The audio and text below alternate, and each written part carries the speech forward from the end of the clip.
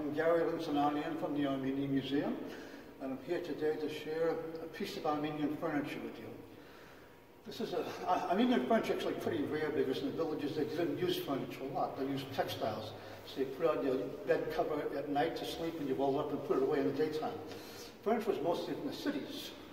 This beautiful example was a money changer's desk. And it was from Caesarea, which is west of the Armenian plateau. And this was made out of black cherry wood. The design is a grapevine here. Armenians love grapevines as far as the basic design to it. You can see this beautiful scroll work along here. And it's basically 4 drawers at the bottom, again with this beautiful work. And when it's closed, it looks like a simple desk, a simple bureau. But this top piece unlatches here and drops down the front, converted into a working desk for the owner.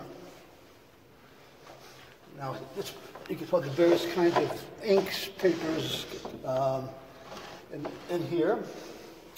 And of course, here would be where you'd store other documents. And up the top here was for either ledgers, which were pretty rare in the Ottoman Empire at that time, or scrolls, in the sense that this is before the paperclip was invented. So if you have a document and you want to store it, you've got to roll it up, you tie a little ribbon around it, and you put it in there. And so it takes up a lot of space because paperclip's a great invention. Anyway, you can see how these lock up here. So this man would have this in the bazaar, and this is where he would do his work. But the problem is, at night, what happens if somebody breaks into your booth and wants to rob you? Well, some of the pieces here, of course, lock, such as this one here. But there's also other secrets to the desk. It took me over an hour to figure all these secrets out to it. Okay, so if you unlock this piece right here in the front, decorative piece, and you have a space here, a cubby hole. Then this slides out here.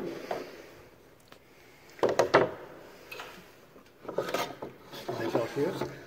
These are all hidden compartments in the desk. Another one slides out here. So that's it, right? Nothing's in there. But you close this up, pull these out.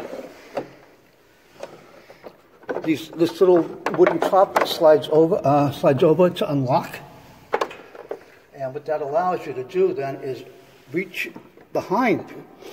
So you have 2 compartments here and more compartments back here.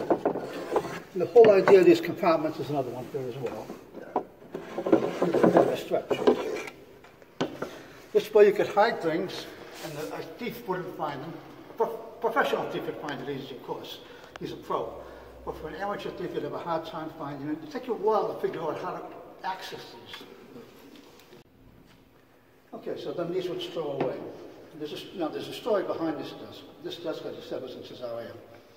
And there was a fire in the bazaar, which wiped out a lot of the bazaar, including this man's business. But somehow this desk survived the fire. And he needed a grubstake to start his business again. So he had this shipped to Constantinople, and there he sold it, and money he used for that was from the desk he used to start his business again. This was kept in a rug store in Constantinople. Arthur Gregorian, one of Alma's founders, saw it in the store. He loved the piece of furniture. He bought it, and he kept it at his studio, his oak studio in Newton Lower Falls. And he used to keep all the wool to repair the rugs in this desk here. People would see this and say, "Oh, Arthur, that shouldn't be used for the rugs. You ought to put that in an Armenian museum." And Arthur would say, "Well, if they ever make one, I'll give it to them. But until then, I'm using it for my rugs." And when we founded Alma, of course, he said, "Well, now's the day." And he gave us this beautiful example. And this is probably the finest example of Armenian furniture we have in our collection today.